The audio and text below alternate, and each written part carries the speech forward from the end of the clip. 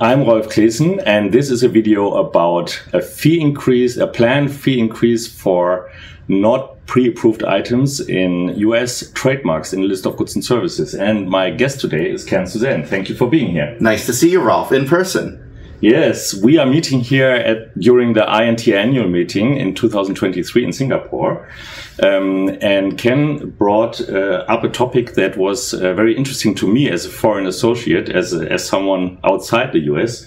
The US is planning, they have a list of goods and services, like the ID trademark manual or something. It's called the Manual of Acceptable ID of Goods and Services. And it's something that's been around for a very long time. Right. But now I believe it's going to be even more important to take a look closely at it.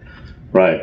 So the plan is, you told me, that if you don't use the exact wording, the approved wording, then you have an extra surcharge of $200 per class. Is that? That's what we're hearing. $200 per class, which is a large amount, particularly if you're looking at 7, 8, 9 classes in an application. Right. Wow.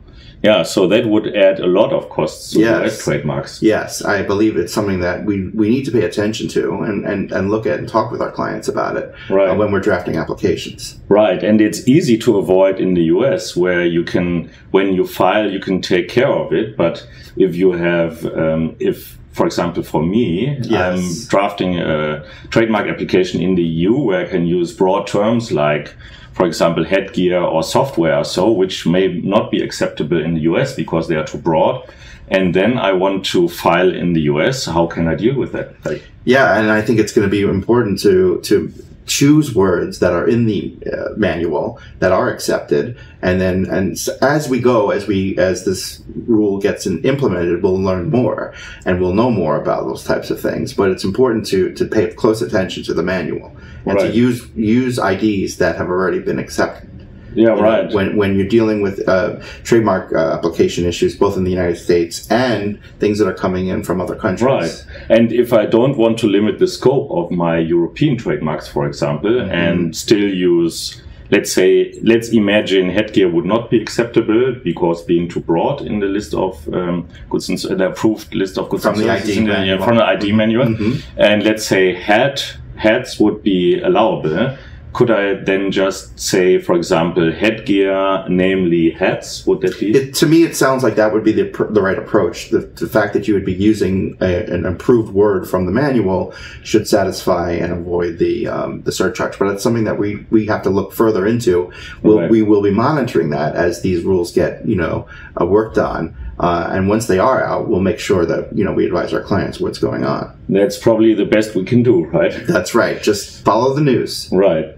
Or maybe file the priority application as headgear, hats, caps, and these kinds of things, and then sort of load it in early on, and then just delete the broader term that is not acceptable. Possibly another approach to have in there, to have everything listed. So, but it's something that definitely will be following, because this is going to affect trademark practice throughout the world. So if you want to claim priority from a foreign trademark, you have to make sure either the correct wording is already in the list of goods and services, original goods and services, or you have to amend the list of goods and services saying, let's say, headgear, namely hats, right? And it sounds like that would be the right approach. But with something, as I said, we're learning as we're going along. Right. And it's going to be something that I'm sure that the United States Patent and Trademark Office will issue, the rules, and you'll be able to review them with your clients. Right.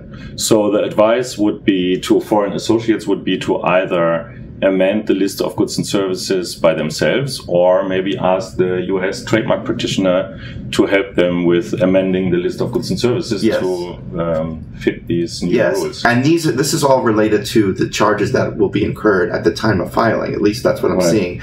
There's also a whole slew of fee increases. For example, increases in filing the statements of use and extensions. So that's all going to be coming down the pike relatively soon. Yes, and the fee per class will also be increased, right? Yes, from what I'm reading. Yes. Right.